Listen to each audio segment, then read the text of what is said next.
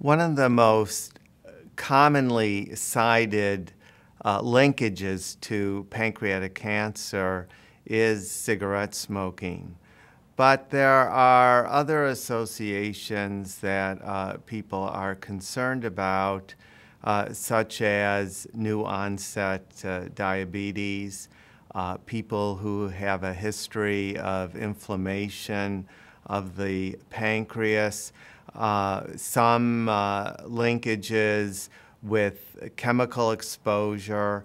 However, many of these will require further evaluation to make very strong links in terms of risk of developing the disease.